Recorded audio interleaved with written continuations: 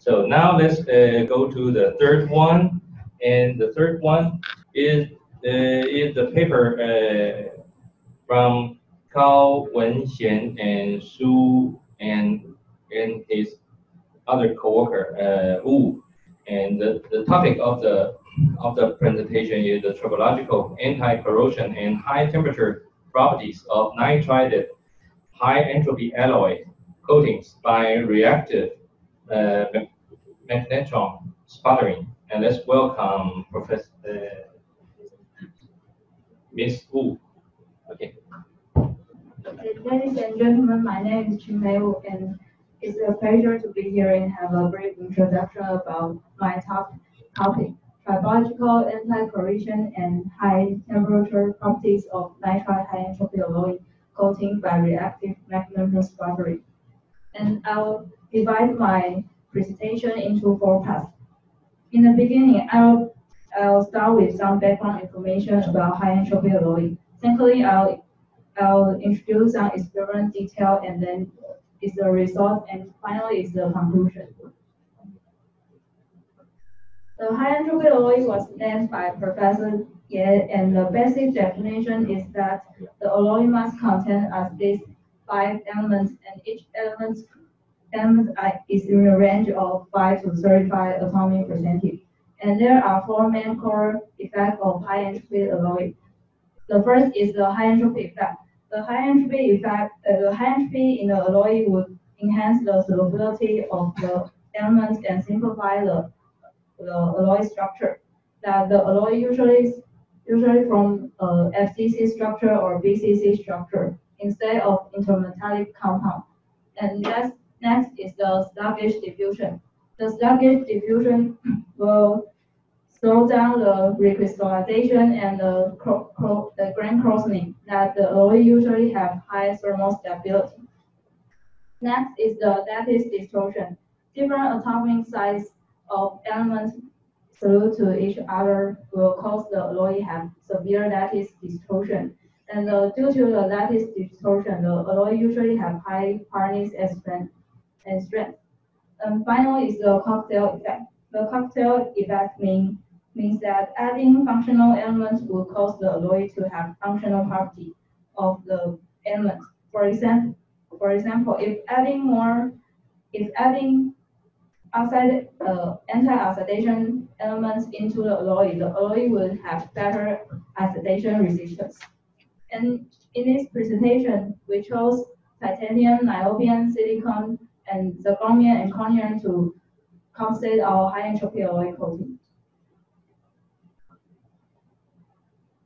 Our high entropy alloy coating was deposited using reactive Magnetron sputtering under different nitrogen flux rate, and it ranged from 0 to 10 standard cubic centimeter per minute. And the sample was named as NX. The X means the nitrogen flux rate divided the argon flux rate. The argon flux rate was fixed at 28 ccm. Before we deposit the main high entropy alloy coating, an interlayer coating of chromium is deposited to improve the adhesive property between tungsten carbide substrate and the high entropy alloy coating. In this presentation, we will discuss the structural, adhesive, mechanical, tribological, and corrosion property. And to investigate the thermal stability, the sample was annealed in a vacuum heat treatment furnace at 750 Celsius degree for an hour, and the sample after annealing was named as HNX.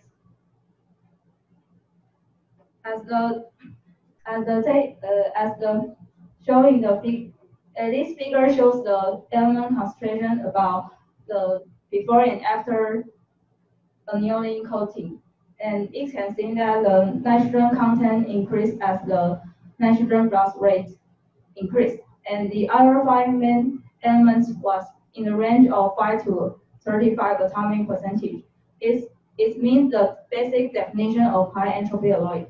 After annealing, the oxidation oxygen content decreased as the nitrogen flux rate increased. which means the result means that the more nitrogen content in the coating will have better oxidation resistance. And this page shows the X-ray diffraction pattern of as deposit coating, and N0 displays a wide and low intensity peak, which means it is a formal structure.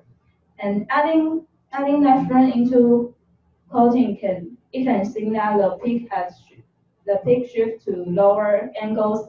It means that the lattice constant is increased. And as nitrogen can be regarded as the sixth element of high entropy alloy coating, the more nitrogen adding to the coating, the more disorder of the coating, so that the structure of N0.4 and N0.5 displays a formal structural plus FCC nanocrystalline structure. And previous study also demonstrated the same result. This page shows the X-ray diffraction of a neodymium coating, and between 35 to 45 degrees, it can see that the coating structure transfer from body central cubic to face central cubic, and the HN0.4 is in the transition phase. This page shows the cross-section SEM image. As shown in the figure, the N0 displays a dense and featureless structure. While adding nitrogen into the coating has no obviously changed. That the N0.3 display remain the dense and featureless coating. However, when the nitrogen flux rate reached to 10 ccm, the structure turned to glomer structure. And after heat treatment, the structure has no obviously changed. That N0, HN0 and HN0.3 remains the dense and featureless structure, and HN0.5 remains the glomer structure. And according to the SEM image, we calculate the thickness, and you can see that the thickness increased in the beginning and decreased when the N0.4. The decrease of the thickness is due to the because that the excess nitrogen will cause the target poisoning, and the target poisoning will reduce the sputter efficiency. This page shows the hardness of each coating, and the hardness was tested by narrow identer. And it can, as the figure shows, it can see that the N0 has the lowest hardness, about 24.7, and the hardness increased as the nitrogen content increased and reached the maximum value about 35.8 when N0.5. It is due to the metal to nitrogen bonds and the solid solution strengthening. And as shown in the table, the hardness has no obvious change, demonstrate that the high entropy alloy coating has excellent thermal stability. This page shows the adhesive property of high entropy alloy, and all the high entropy alloy shows the same result. So only take N0 and HN0 for example, and you can see that the scratch track has no obviously peel off, and this results imply that the high entropy alloy coating adhere well to the tungsten carbide substrate. And after heat treatment, the results also demonstrate the same result, that the coating remains excellent adhesive property after heat treatment. This page shows the tribological property of high entropy alloy and the tungsten carbide substrate. And you can see that the average friction coefficient of high entropy alloy are higher than tungsten carbide. And so this is one of the reasons why the wear rate of high entropy alloy are higher than the substrate. And according to the page shows the as deposit wear rate. And you can see that as the nitrogen content increase, the wear rate decrease. And however, the N0.5 wear rate of N0.5 increase.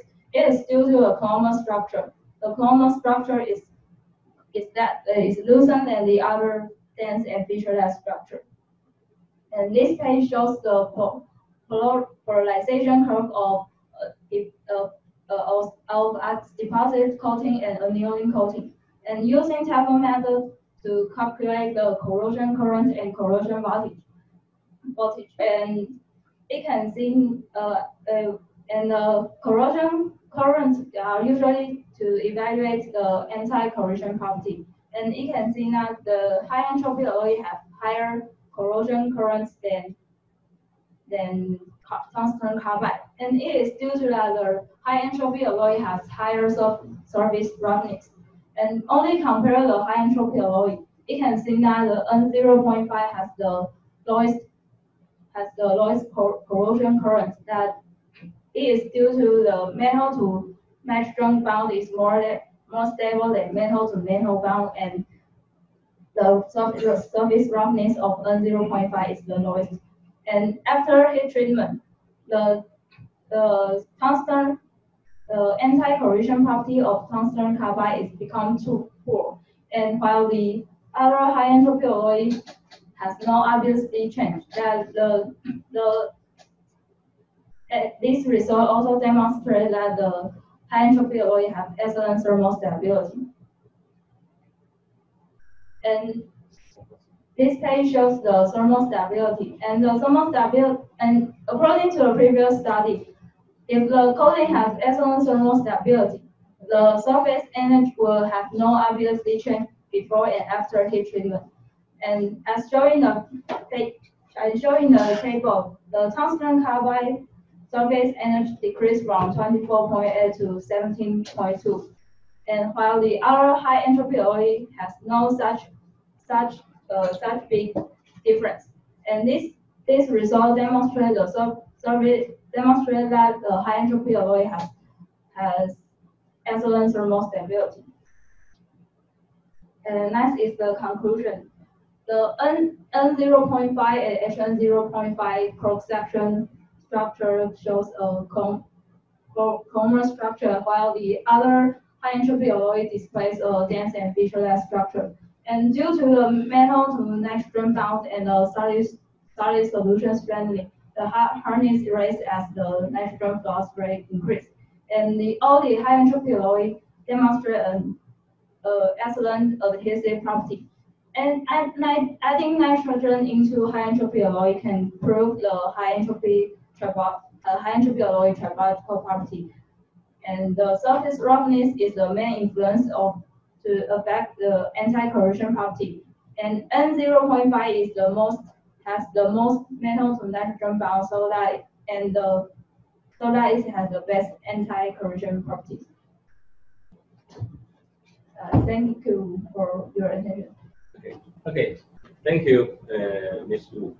If there is no question, and I have a simple question, what's the condition for the tribological? I mean, the friction coefficient of friction. How do you test it? I use ball on this tester and against the silicon nitride ball under this condition. So it's only the lower specimen changed with the different nitrogen or hydrogen HN content, right? Yeah. Okay. Thank you. Thank you for the presentation by Ms. Wu.